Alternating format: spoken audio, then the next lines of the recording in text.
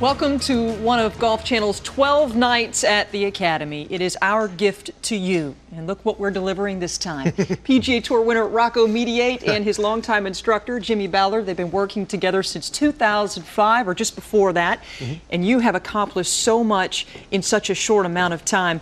And your teaching method, Jimmy, is quite simple. Yes, I think it is. We try to keep it simple. We want people to understand that the golf swing is not complicated, that it's an athletic motion, and most people would do it pretty naturally if they didn't try to do certain things that keep them from being natural. You know, head down, stiff left arm, that type of thing. Rocco, you waited until right around that time to join forces with Jimmy because of a bad back. Yes. And it has changed your life. Oh, yeah. Well, I don't have a bad back anymore. You know, as we know, golf is insane as far as on our body. It's bad. It's hard to do. It's just an unnatural motion. But the more you can get rid of some of those unnatural angles and bad setups and bent over and everything that we're going to talk about, it becomes easier, much easier, and easier on your body. So that's what we're looking to help, especially on the body, because it messes you up. If you make bad moves at a golf ball repeatedly, it will hurt you. And we've seen some of our best players go down from it. It's just the easiest way to move a golf club. I call it moving, not swinging. And these things that we'll show everybody today are simple to understand. Hard to do because when you change something, it takes time. You know, it's not like an immediate, it's not perfectly, you can't do it like you got to understand the motion and then work on it, and it becomes much easier. All right, as Jim, for me. Yeah, you've been teaching prominently now since the 1970s. You've worked with a number of high-profile names, major champions, Seve, Curtis. We could go on and on. Let's talk about the method that you started with and stay with to this day. You call it remaining connected. Right. Connectivity. Explain. Well, the golf swing, as I say, it starts from what we call a brace-connected address. It starts with a setup. And the thing we always want is we always want the right foot turned in. We always want the inside heel measurements, outside shoulder width. That's for to make an athletic motion. We found shoulder width is the distance it takes to make the correct coil and just get into the leg the proper way. So to do that, we also have posture. You must have good posture. We want people like they're holding weights, like they were going to curl weights. We want their fanny under them.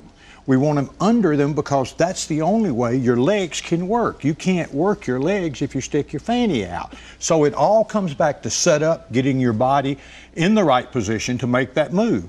And so to do that, we just tell people right foot square, left toe slightly out. That'll help you to get through the ball. We want the inside heel measurements, outside shoulder width, and then we want good postures. If you were standing here curling weights, you would never hold anything heavy this way. You hold everything heavy here. So getting in the right position to get our body to work correctly, that's the whole key. And it's a pre-swing thought. Yeah. Where were you versus where you are now with Jimmy? I was a tiny bit narrow. I was tiny bit narrow and bent over. Back was terrible. It was the end of '04. I didn't know what to do. I didn't know if I could retire because what the heck else am I going to do? I don't even know how to play golf, basically.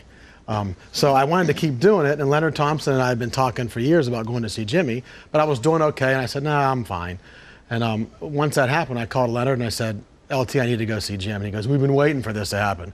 So we went down, and he saw some, obviously I was kind of narrow, I was bent over, and I was far away from it. It felt better to me because my back was, it just always feels better for some reason to be narrow. But what it does is puts more stress on my spine, because anytime you're narrow, you're twisty. You twist more, you turn around in a circle, which we do not want to do. I don't even think about turning a golf swing. I know it's kind of weird, but I don't think about it at all. I think about back. So all we really started with was width of stance, shoulders inside my feet, like Jim just said, and posture. So now I've gotten rid of all of this and bent over, everything. You know, it's all right here. There's not a lot. There's angles in a golf swing, but there's not a lot right here. You know, this isn't dropped down. My hips aren't put. Everything's dead square and in center. That's what he taught me, especially sternum, center, what do you want to call it, center. So everything starts from center and it moves. It's 1, 2. There's not 47 parts of a golf swing. There's 2. A backswing and a downswing. The finish is all a result of what you do. We had a conversation before this show started, and we wanted to get from you tonight tips for high-level, mid-level, and low-level handicappers. And you said, we only teach to one level. It's one level. It works for every person, whether it's a touring professional or a guy just starting golf. It's all the same. What do you That's have? the beauty of it. Well, it's the fundamentals of the, you know, so we call the fundamentals. And that works. We want everybody to do the same thing. When we look at a golf swing, and I first give an overview, I show everyone how the triangle is maintained throughout the swing. And if you take that and understand, people would do that naturally if they simply kept their elbows down, got into their right leg, and got their elbows down and got to the left. And as soon as the elbows are down, then your body is free to move, like throwing a medicine ball underhanded. But when you get your arms around or off your body, or your elbows out, there's no way the body can coordinate with it. Yeah, let me show you what he means. What we mean is, as far as structure and setup, which is width of stance, kind of braced like we were talking about. Braced in there. My knees aren't out, they're in a little, just a touch. So I'm this way, and I'm tall as I can be. So what we mean about elbows down, left arm on my body, my elbow's not pointing out, it's pointing down to my, I guess, my left hip socket somewhere there, right? So what we're talking about, if the elbows stay down, watch the golf club go up. Okay, the golf club's up here now. What Jimmy's always taught, the golf club now is light.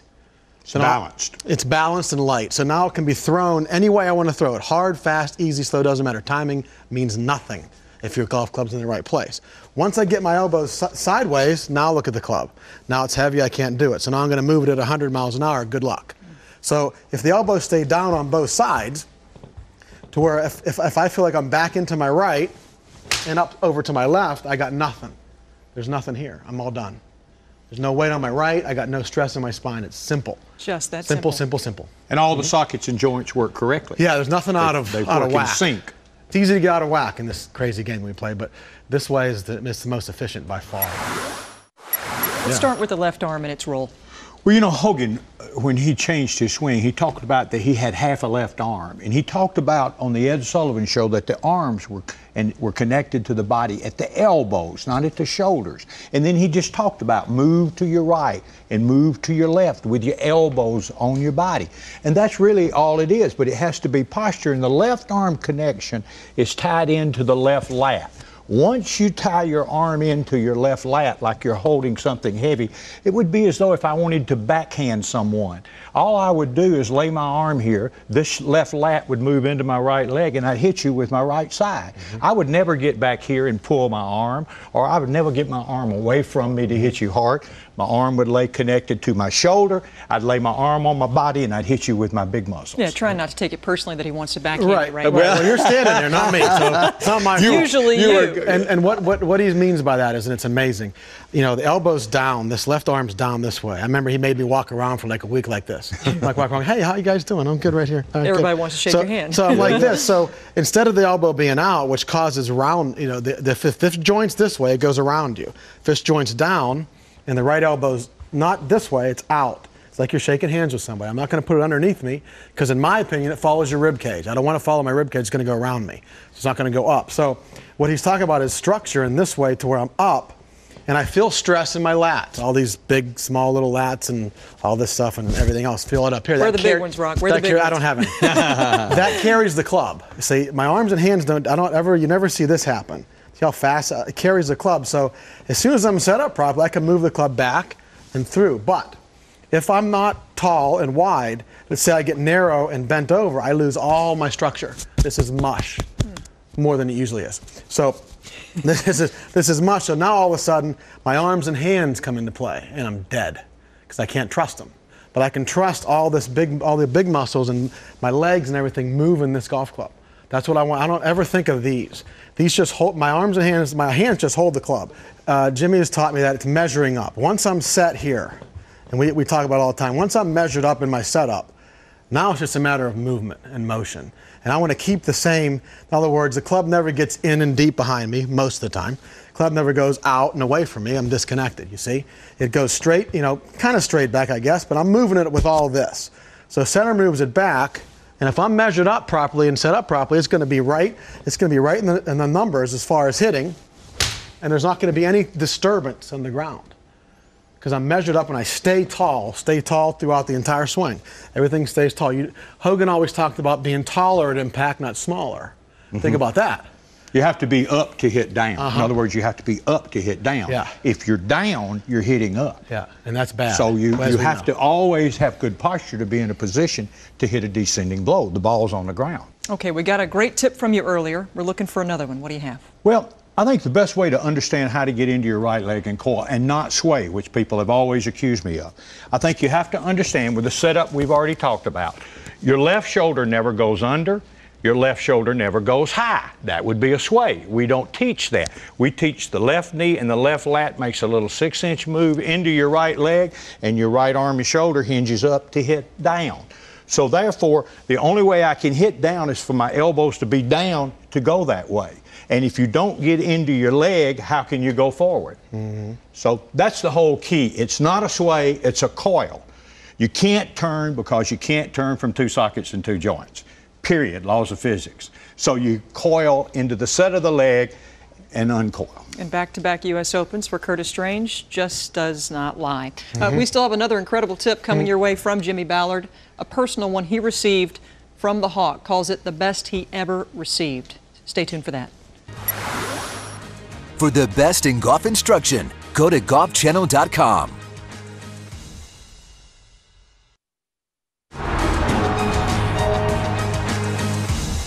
We have teased it. I have heard it. It is awesome, but now it's time to deliver it to our viewers. The best tip you ever received. And it's hard to believe you did get it from Ben Hogan, but you did. Yep. It was 1956, and he was standing on the practice tee hitting balls. And he would take, he was a chain smoker, and he'd always put the cigarette in his mouth when he hit. And he had a reason for that, because that made him keep his chin up and keep his posture better. And he'd put it in there, and he would take the club and he'd put it on his right hip, and he'd lay his arm like this, and he would go like this twice, and then he'd go like this. And then he would hit a ball going like this. And what it was, he was rehearsing his old swing before he'd changed it. And if he started changing in 45, he always changed directions this way, which left him back, blocked, and flipped. So in later life, he learned to keep the elbow down, connect it, and get the right hip to hit it. And then he later said, I wish I had 3 right hands to hit it with, because the freedom was there once this got down and the inner force got out of the way and it didn't go this way. Yeah, it's fantastic. And Rocco, you believe, don't you, that you can get through life on one golf swing? We see a lot of players reshaping, retooling, resubscribing to new methods, but you think you just one does the trick. It's too simple to it's so simple to understand, and it makes so much, it's technically correct, as we've talked about. So what Jimmy was talking about there is, let's just say I get back into a good position on the backswing. Let's just say I get back here. And anytime my hips move first, I'm dead. Look at his spine. My chest moves sideways and backwards. Ow. Ow. Back pain. And then it's back here. Anytime the chest moves sideways, these babies are going to speed up now. One of 2 things will happen. A quick hook, or oh no, and I'll block. So the feeling that I love to get is, once I do get back up here, I push from right in here in my right instep. I push forward.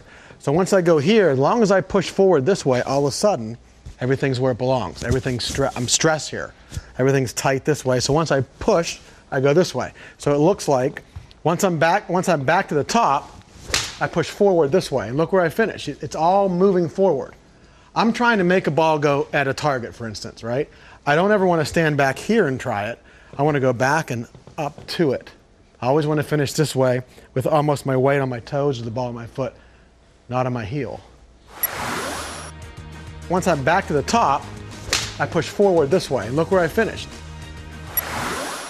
Yep, and just like that, Rocco Mediate donning the full gear, except you're missing half of your pants. I did. Well, I'm wearing shorts. I'm a rebel. I'm a rebel, Cal. The clean-shaven Rocco Mediate. I'm Definitely sure you've a heard rebel. this story, but yes, his legs are more clean-shaven than mine, and I'm sure yours.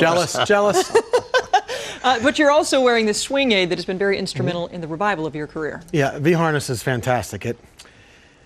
It's like I said, it doesn't stop you from doing the wrong thing. It makes you do the right thing. That's huge, because we want you to understand how it works and what it can make, what it feels. It makes you feel what we've talked about for the last 20 or 30 minutes. All right, and what is that? How does it work, Jimmy? Well, it keeps his radius. When he sets up that V chord, it should be taut. And throughout the swing, and we've always told him that if you had a club set up, if you had a string in the end of the club to the placket of your shirt, that distance should remain the same distance throughout the swing. That keeps your radius and keeps your arc. If you change that, you've changed your radius and changed your arc, and you've changed your plane. And best wishes after that. But I feel that what I feel is with my normal setup, and that once the club goes into the ground or just touches the ground, see how tight they are. The V chords are tight, so I want to keep them tight. So how can I do that? I can't stand still and do it. Look at them. It's over. But I can, if I move back into my right, they're still taut, and back to my left, and I keep them like that as much as I can. I love when the right one is tight through the through swing. I love that feel when it's pushed out this way. So hitting balls with every single club, actually in putting too, you can do the same thing. It keeps your structure. I like to keep calling it, it's my word of the day, structure. So it keeps your structure to where if I keep them both sides, it makes me do what I do. And I laughed about it because when we first built, when we messed around and built it, hadn't hit any balls with it yet. I hit a ball with it and I went, holy crap, this thing does work. Well, it has been a real treat to work with Rocco Mediate, not just here, obviously, on this show, but as a commentator as well. You blew us away at Kapalua back in 2007. That was cool. That was fun. The funnest part was with Trevor's ball on 16. Do not become part of the Kelly, story, Rock. I mean, Rock, don't you be a part of the story. I'm going in, Kel. I'm going in. You just can't help yourself. I couldn't stop it. I have to take care of the people, my boys. They're still my guys. Yeah. I want to help them as much as I can. You had his back. But congratulations to you on getting back to Kapalua, this time as a winner again on the PGA Tour. That's special. Did you think you could do it? I hoped I could do it. I didn't know. Obviously, none of us, well, I guess some of us don't know. Maybe some do. But I didn't know. And I've had some interesting times, but I knew I had the ability to do it. Whether it was going to happen or not was another story, and it did. So, in an insane way, as you saw. So, I'm ecstatic. I'm 1,000 years old, and I get to play forever, basically. And I love my job. I love being with the boys. You have a number of majors on your resume, Jimmy. You still think this guy can pick one off, don't you? No question. I've let him down. No question. I'm sorry. You wanted the U.S. Open. You almost got the U.S. Open. You almost had some guy beat me. I don't know who that guy was. I don't know. But Jimmy and Lori Ballard have been very dear friends, and I wouldn't be standing here without. It's been we have so much fun too. That's the cool thing. We have a lot of fun, so hopefully it'll keep going. I'm not going anywhere. So. Well, within 3 months of you guys joining forces, I'm going to read a quote that you gave directly. I do know that if I can get into contention again, I am not afraid to do it. You're talking about winning. Right. Obviously, you have instilled a lot of confidence back in this man right here. Well, his confidence comes from knowing what he's doing. He understands why he hits a bad shot, why he hits a good shot. And that's what I want all my players to do. I want them to understand their swing. Yeah. That's the key to great instruction and great teaching and giving great knowledge. And I know that if I'm in the hunt, obviously I'm playing good, so why can't I keep playing good? You know what I mean? No matter who's on the other side of or hitting on the tee with me, I don't care who that is. Doesn't matter. It's just a matter of can I get it done. But with the knowledge I have, I think I know when I get there I can. Now, if I get beat, no problem. I just don't want to beat myself. That's the hard part. You beat everyone, and it was soundly at thefries.com. You did fun. Get back into that winner's circle. Earlier I said he held out 3 of the 4 days. 4 of the 4 days. Great, yeah. He was on. Rocco, thanks so much for spending time with us. Thank Congratulations on your 6th win, and thank you so much, Jimmy, for sharing with us. Good luck with your academy down in Key Largo. He doesn't have it too bad, does he? No. Thanks, guys. Thank you.